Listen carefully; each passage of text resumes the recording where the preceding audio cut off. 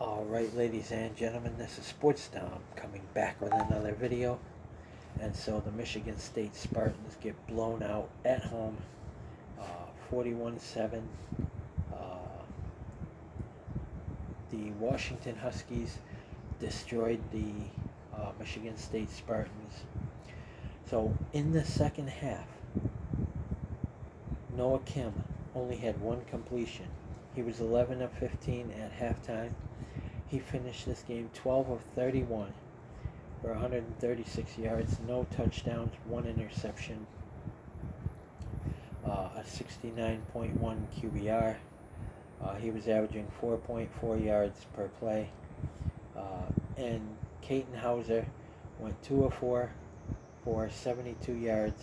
He was averaging 18 yards per play, a 201.2 average, no touchdowns, no interceptions, and he ran in a touchdown. So 41-7, the Washington Huskies get the win. The Michigan State Spartans fall to 2-1 as the Washington Huskies improve to 3-0. So congratulations to the Washington Huskies and their fans. You know, they have Michael Penix Jr.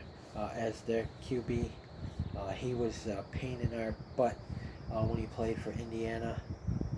So rushing, Nate Carter had 17 carries for 48 yards. He was averaging 2.8 yards per rush, not good. Simmons had 4 carries, 11 yards, averaging 2.8.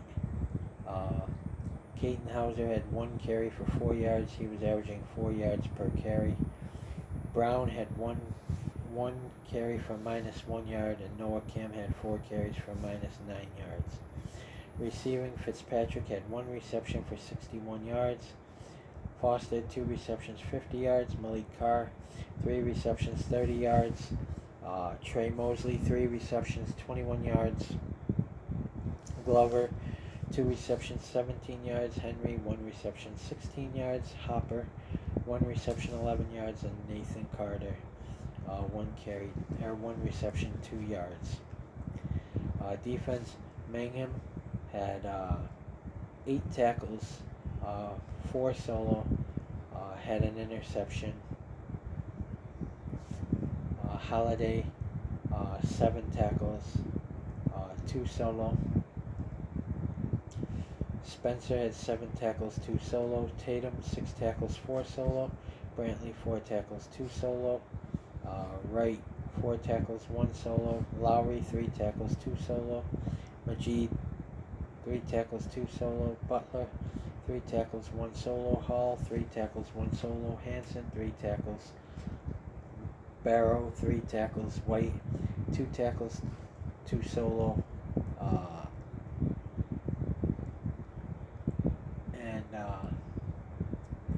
Boulay, 2 tackles, 1 solo. Windman, 2 tackles, 1 solo. Gross, 2 tackles, 1 solo. Young, 2 tackles, 1 solo. C. Brown, 2 tackles, 1 solo. Snow, 2 tackles. Harmon, 2 tackles. Dunn, 1 tackle, 1 solo. Rucker, 1 tackle, 1 solo. Nelson, 1 tackle. Milliken, 1 tackle. And kick returns, Henry had 3 returns for 49 yards. He was averaging 16.3 yards per return. And punt returns, Henry had 1 return for 1 yard. He was averaging 1 yard per return. Kim, the kicker, was 1 for 1 in extra points. And punting, O'Shaughnessy had was averaging 45.2 yards a punt. His longest was 50, and Eckley 38.5 yards per punt, and his longest was 52. And Michael Penix Jr. Went 27 of 35 for 473 yards, 4 touchdowns, no interceptions, had a QBR of 228.4, and then Morris went 2 of 4 for 63 yards, no touchdowns, and an interception, had a 132.3 QBR. So Ronald Penix Jr. I don't know where I'm getting this Ronald Penix Jr. Michael Penix Jr. had almost 500 yards passing against the Michigan State Spartans. So I don't know if it was they weren't prepared because of everything that was happening with Mel Tucker and everything they went through this week, the adversity. But they have to fix it and get ready for Maryland. Michael Penix Jr. made a mockery out of our defense. The whole Washington team did.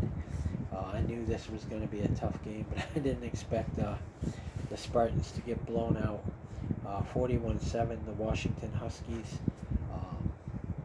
So they're probably going to move from number 8. They're probably going to move up a couple spots, I would imagine. So, like I said, congratulations to the Washington Huskies and their fans. It was a great day for them.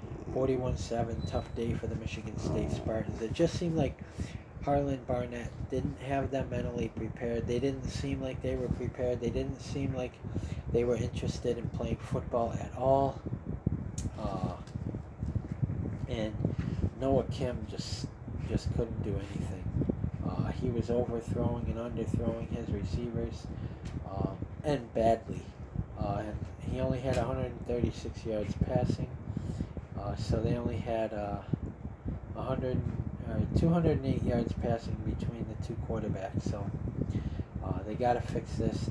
Harlon, I understand it was Harlon Barnett only had a few days to prepare and get ready. They knew last Sunday that Mel Tucker was going to be suspended, so we got to give Harlon Barnett the benefit of the doubt, but they got to come out and play much better against Maryland. They got to come out and beat Maryland. This is a homecoming game for the Michigan State Spartans, so I want to see a much better game out of Noah Kim, and I want to see a much better game out of the offense and the defense in general. Allowing 473 passing yards is unacceptable. 4 touchdowns. That's crazy. But stay tuned for my Las Vegas Raiders at Buffalo Bills Week 2 preview. And as always, if you like my videos, like, subscribe, and hit that bell notification so you don't miss a video. I will be doing a Maryland Terrapins at Michigan State Spartans Week 4 preview. That game is next Saturday. But like I said, stay tuned for my Las Vegas Raiders at Buffalo Bills Week 2 preview. And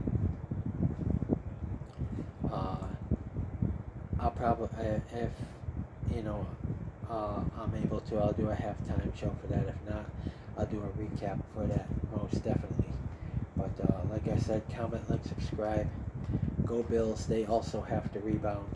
They can't fall to 0-2.